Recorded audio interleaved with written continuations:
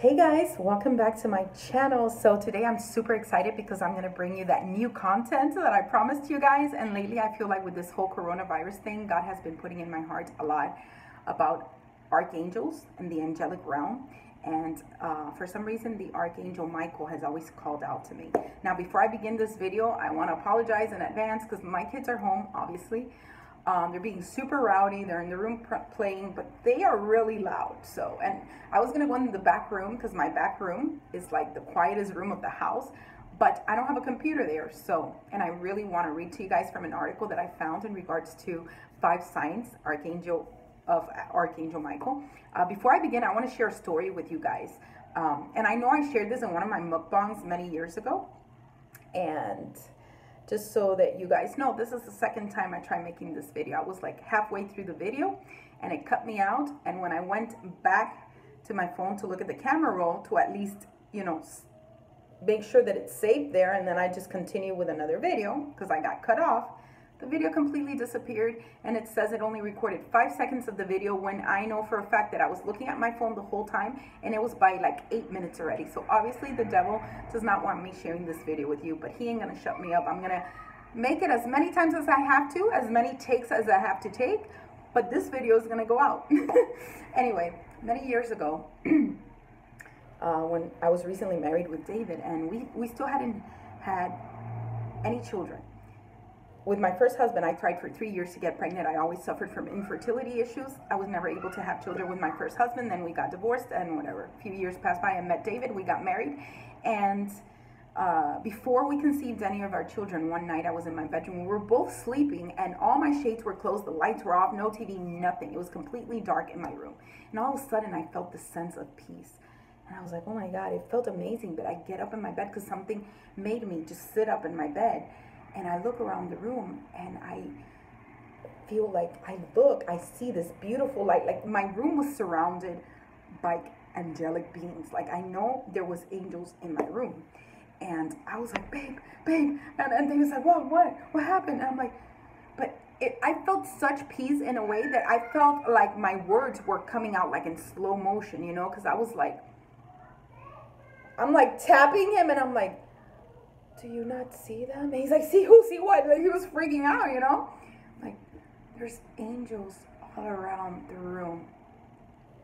And like the last thing I heard from David before he knocked back out again, he was like, man, you get to see all these things, you know? Like, because I've always been very in tune with like the supernatural and like the spirit realm. And, you know, like, I've always been very connected to God and like, just the spirit world. And he was like, man, you're so lucky, you always get to see all this stuff. And boom, he went back to sleep, like completely knocked out. And he didn't see, experience, hear nothing that night, because I believe that that message was meant for me, right? It came. Remember, angels are messengers of God, and this is in the Bible. So for those Christians who want to say like, oh, I don't deal with the angelic realm, or, you know, I don't invoke angels or anything like that, because God is the only one you should pray to. The Bible clearly talks about archangels. Angels are messengers of God. Remember when the angel, I believe it was Angel Gabriel, that appeared to Mary, the Virgin Mary, the mother of God, and he told her that she was going to conceive the Son of God. So I've always believed in angels, you know, but I've never really been, how would you say, driven to seek them, to ask for their protection, you know. And the Bible clearly says that God sends his angels to us. Each and every single one of us are assigned a guardian angel when we're born, and when we get baptized, we are each assigned a guardian angel. So yeah, for some reason I've always felt drawn to Archangel Michael. I don't know, just the name Michael. I mean, I'm surprised that I didn't name any of my kids Michael, because I've always been fascinated by that name. That name Michael has always appealed to me. I don't know why. And I don't know why I didn't name any of my kids Michael, but all my kids have biblical names. But for some reason, yeah, I don't know, because I've always loved the name Michael. And no, not because of Michael Myers. Yes, I love Halloween, but for real, I've always been drawn to the name Michael. So anyway, I wanted to share this with you guys, okay? 5 Archangel Michael signs. Number 1, feeling a warm tingling sensation. The first sign of Michael I want to share comes through You're simply feeling his light and presence. When Archangel Michael steps forward, his energy feels so bright, warm, and uplifting. I feel it like a warm, tingling sensation throughout my being. Feeling this warm, tingling sensation in your body is a sign he's with you. You may feel your energy shift, lighten up, or it may simply feel like your very cells are glowing and tingling with light as you become aware of his presence with your subtle senses. You also might feel like you literally have an orb of light around you, shielding you when Michael steps forward to guide or protect you energetically. Archangel Michael is an archangel of the sun, and he carries electric blue fire. This is part of why feeling that warm tingling sensation is a sign he's with you. If you don't resonate with my description of what Archangel Michael feels like, and you feel something else, pay attention to that, as it may be different for you. Really describing what angelic energy feels like is beyond words. So just pay attention to how you feel. And if you notice a subtle shift after you call Archangel Michael in, because that tingling, glowing, or just feeling so incredibly light and uplifted is a clear sign that Archangel Michael is indeed with you, has answered your request, and is assisting you in your life. Number 2, seeing flashes or flickering light. The second sign Michael is with you is that you start to see or notice flickers, sparkles of flashes of light. As I mentioned above, Archangel Michael is deeply connected to the sun and carries the energy of electrical fire. So anytime you are connecting with Archangel Michael, the likelihood of seeing flashes of light, sparkles of light on water, bluish purple orbs, or geometries light are clear signs of Archangel Michael. You might see this sort of light in your meditations appearing in your mind's eye, or you might see physical lights flashing, flickering, or noticing a light glow or halo appearing in your field of vision. Now, I'm not on to the meditation thing. I don't do yoga or meditation or anything like that. That is a line that Christians shouldn't cross, and I'll make a different video about that. But I do believe in prayer, obviously. So in prayer, you do receive these things. Number 3, seeing pictures of Archangel Michael, swords, or warriors. The third sign Michael is assisting you is that you start to see images of him popping up in your life. These images could show up on your social media timeline, on a commercial, or you may simply see them when you're out and about. In addition to images that are clearly representative of Archangel Michael, you might also see images of swords, warriors, or shields, and really seeing any sort of protective or warrior imagery can be a sign from Archangel Michael. This is especially true when you see these images and the timing of your seeing them is synchronistic. Also, when you keep seeing images of Michael at different times and places, this is really clear sign he's with you and wanting to get your attention. This sign doesn't only come through pictures though, and can also manifest through your noticing sculptures or artwork depicting Archangel Michael or other Archangel Michael symbols like shields, swords, or warriors. When you begin to see Archangel Michael artwork and symbolism after you've asked for assistance, that is a huge sign of his presence. Number 4, you hear and receive angelic guidance. The fourth sign that Archangel Michael is really with you and assisting you, guiding you, protecting you, and supporting you is that you begin to hear guidance.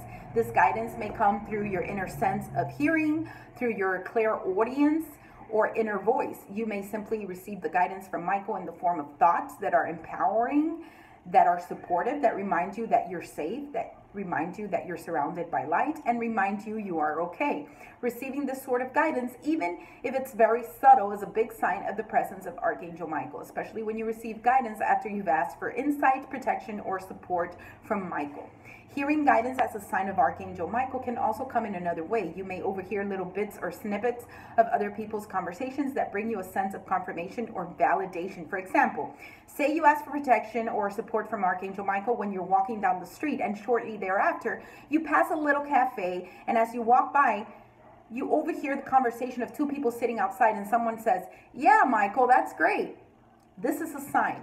When you're working with Archangel Michael, you may actually start to see, hear, and notice the name Michael more. This is a beautiful sign and validation. Also, you may overhear a little bit of a conversation that just seems to stand out to you as offering you guidance or confirmation. For example, you may hear someone say, "You really should eat healthier, start with more vegetables." And although they were not speaking to you, you heard it for a reason. When you hear guidance in this way and you feel that it's meant for you, trust that and take it as a sign from Archangel Michael. Number 5, you feel watched over and protected.